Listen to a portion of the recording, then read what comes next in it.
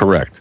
And by the way, we've always heard this in bad economic times, but the murders and the racial attacks and the craziness and people on edge, I'm seeing it everywhere. And I live in the wealthiest per capita city rated by Forbes, Austin, and it's already bad here. I can't imagine Southern California, Michigan, places like that, Florida. I mean, it's going to be a powder keg. Indeed it is. And that's what they're counting on. And you know, again, this whole thing is coming. It's going to come like a tsunami. It's going to hit us like a ton of bricks. There's a lot of people. You've woken up a lot of people, Alex, and thank you for that. But there are a lot of people who just have no clue, no idea. And one thing my source did tell me that I was very concerned about is the fact that, you know, of course, we all know about the FEMA camps that don't exist. Of course they do. They're disaster relief centers, according to, you know, their names. People, when they get hungry and they're unprepared, they're going to flock to these camps. And in fact, there's a book called How to Kill 11 Million People, and the detail, it's 67 pages long. I can't remember who wrote it, but the bottom line is this. Stay there. I want to hear about your source on the FEMA camps. Exactly. They implode society, like the communists always say, by design, to then rebuild it. And again, the mega banks want the communism to destroy the republic to then bring in their new system of control. But that's exactly what we're talking about here. And they are really attempting to set this off. We'll get the FEMA camp information from our guest source on the other side. Stay with us. Homeland Security US.com is the website. Northeast Intelligence Network CEO Doug Hagmann. All right, Doug, this is a short segment, long segment coming up, but get into the preparations, what your sources are telling you. You were getting into the FEMA camps, which they admit in the Emergency Centers Establishment Act will be the new community. They implode things, pay to ship the jobs overseas. People flood in. Then there's got to be a prison area for troublemakers in the community, protesters and people, and that's the sub-camp areas. So that's how they're going to roll these out. We already see it in California and other areas where they lock the homeless up at night. But let's continue breaking down what your source told you. Well, according to my source, and he said, look, the DHS brass, they know this is coming. There's no stopping it, and it's going to be a lot easier, if possible, to have these people, in general, masses, willingly go to these disaster relief centers for their food, because you're not going to be able to buy food. You're not going to be able to do any banking. You're not going to be able to. I mean, things are going to be in gridlock, and when people get hungry, they get desperate. So they're going to go do what the government tells them to do. If there's food at these disaster relief centers, great. They're counting on a lot of people to respond appropriately, to go to these centers for the food. And then in phase one, the camps will be our saviors. Phase two, take the politicals. But I'm sorry, please continue. No, I mean, you're exactly right. And then now you've been running during your program the in 1982 documentary with Larry Grathwohl saying, well, there's going to be this mass extermination of people. Ultimately, that's their plan. And people are like, this normalcy bias is taking them over. And again, 27 years as an investigator, I'm a hard sell on this kind of stuff. I'm thinking, wait a minute, this can't be happening. But it is happening. Everything you've said is true. What they're saying is, okay, once these people, once we have them separated, and those who don't go, there will be mass arrests. They'll be treated differently if they're taken anywhere at all, if they're not dropped at the end of their driveway. And the bottom line is, then they're going to have control of everything. But here's the key, real quickly. Here's the key: Obama does not want to relinquish power. Valerie Jarrett does not want to relinquish power. Cass Sunstein, all these people, all these unappointed czars, don't want to relinquish power at all, and don't plan on it. So they're planning on this economic collapse, this racial divide, this economic chaos, panic, riots, and so on and so forth, as a pretext to potentially suspend the elections. We've already seen the trial balloon with Governor Susan Perdue, I believe her name is, out of one of the Carolinas, talking about suspending congressional elections. They've had their eye on that. They're looking at that, according to my source, saying, well, what was the reaction? Could this possibly be? Indeed. But this is what they want to do. They want to stay in power one way or another. And Obama knows that his numbers aren't good. Obama knows that satisfaction is bad. But again, and one of the thing that my source did say, and he's experienced in profiling, by the way, the forensic profiling, he says, does this look like a man who expects to be going anywhere after this election? Of course not. I mean, look at the lavish vacations that they're taking. Look at the way he's spending money. I mean, $5 trillion he's added to the debt. It's just incredible. So we can see this coming. According to my source, DHS is aware of this and not stopping it. Instead of not stopping it, they're facilitating it.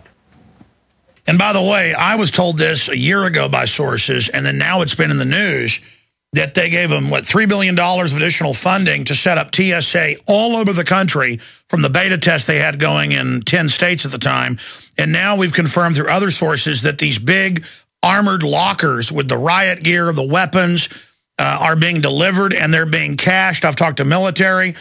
These giant processions of Bradley fighting vehicles, freshly painted and ready for the U.S., are being cached at secondary armories because the system's afraid the public may take the regular armories. I've talked to military that whenever Texas was about to throw the TSA out, which the feds know is their Vanguard takeover arm that will expand out onto the streets, their little administrative tattletale squad, that on top of that, that the military was standing by to invade Texas, and then it came out they were going to have a blockade of the airways.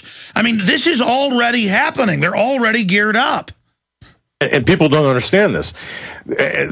You're exactly right. I mean, and then we look at the attempts to control the internet, ACTA, CISPA, SOPA, and so on, PIPA. Look, this is all about control and specific control. And I understand we're up against it. Yeah, stay there. Wow. Sure. But can we expose this and have them back off is the question. We'll be right back with our guest, Doug Hagmann. I'm Alex Jones, Infowars.com, Prisonplanet.tv. For now, we're on the air. We're going to be taking your phone calls for Doug Hagmann, director of the Northeast Intelligence Network. And look, all I know is I've studied history, and this is repeating itself, and government doesn't care anymore. Government doesn't care if Corzine steals billions. Before, anybody would have gotten in trouble. They don't care if hand grenades get shipped to Mexico and they get caught. Nobody gets in trouble. They don't care on any fronts anymore. And they come out and go, yeah, we're torturing people. Yeah, we'll secretly arrest you. The CIA director comes out and says, yeah, we're listening to everybody without warrants. Folks, it's illegal for the CIA to even operate domestically, much less be saying, yeah, we spy on you at a public tech conference and laughing about it and saying all your appliances, you're paying for new tech in them to track you and the smart meters. Ha ha. 5 years ago, the smart meters won't control your house. Oh, yeah, we're going to control your temperature and it spies on you. Now, shut up. This is an attempt, like a pimp breaks a young prostitute, to literally break our will. I don't think it's working. In fact, I know it's not. I mean, the previous record was like 2 million guns sold in 1 month. What was that, 3.5 years ago? When Obama was first getting in. Now I saw a number of 5 million in 1 month. 3 of the major manufacturers have said we can't sell guns, one for 6 months, one for a year. They're that back-ordered. I mean, all of this is going on. Most of the military I talked to are awake. A lot of the police, and that's what's happening. Because people, before me, I don't need any thanks, as Doug's thanking me, others saw this from the inside and talked about it. I mean, I heard people 20 years ago when I was first waking up saying there's plans to bring in foreign troops. And I'm like, Admiral Yamamoto said that there'd be somebody with a rifle behind every blade of grass. The Japanese knew that, but not if it's posing as our own government and responding to a staged crisis like economic or nuclear or biological.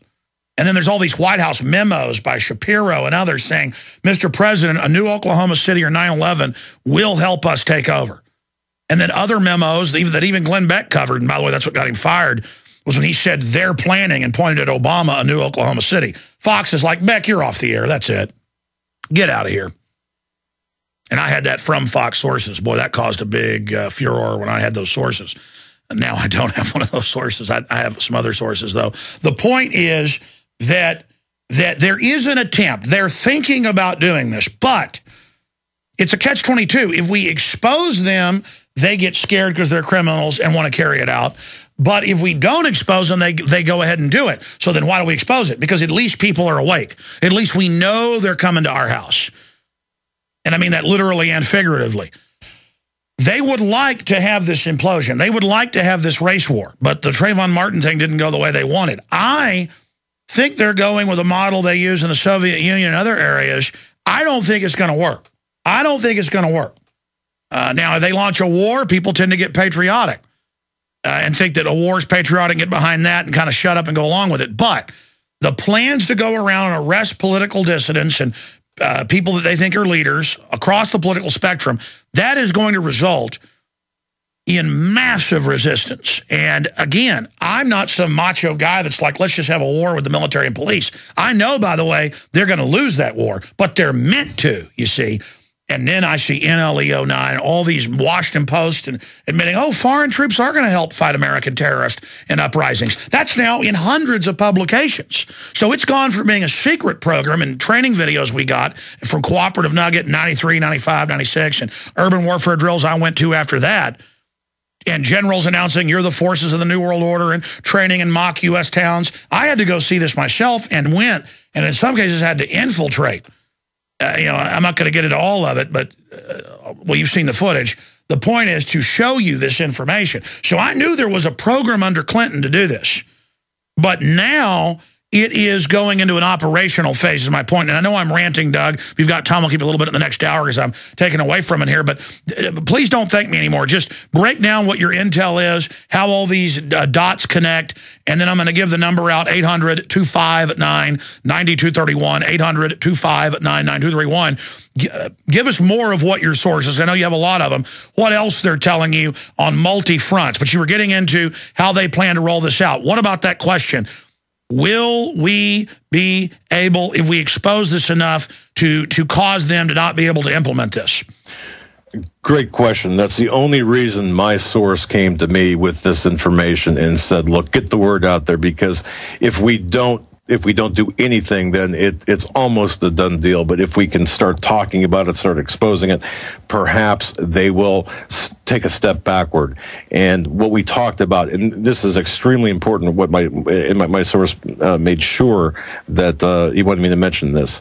Alex, you recall Thanksgiving 2010 and 2009 when they, or 2010, I believe it was, when the TSA stood down with the body scanners because of the opt-out day, the protest. November 2010, yes, sir.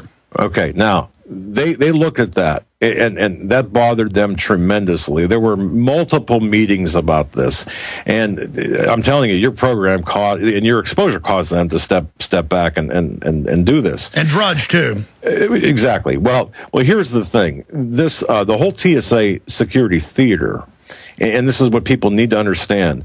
If the average American will put up with being sexually groped and nuked at an airport, or just to travel, or go into a mall or a stadium, or just to fly, they'll accept almost anything. That is their mindset. And that's why that had such an adverse effect on them, and sort of sent them back in time. They didn't expect the reaction. They expected everyone to be grope-a-dopes. To this point now that it's again, the conditioning has made everyone grope-a-dopes. And according to my source, they're saying, okay, now that we got people back in line and people back accepting the fact that they've got to be sexually molested, now we can go forward. Okay, now, so again, if everyone stood up and said, no, we're not going to submit, we're not going to comply, that would certainly set their timetable back. But that was one particular point in time when the DHS brass, Pistoli in particular, being the head of the TSA, was absolutely outraged, according to the information we have. And this came from someone who was very close to Pistoli at the time. If you'll let somebody grab your wife's breast and your genitals and molest your children and laugh at you and pull them aside while they cry, which I mean, I've seen it myself, they get off on it. If you'll put up with that, you'll let them come to your house and search and set up a checkpoint and take you away. And that's what this is prisoner training. Exactly. Yeah, all of this has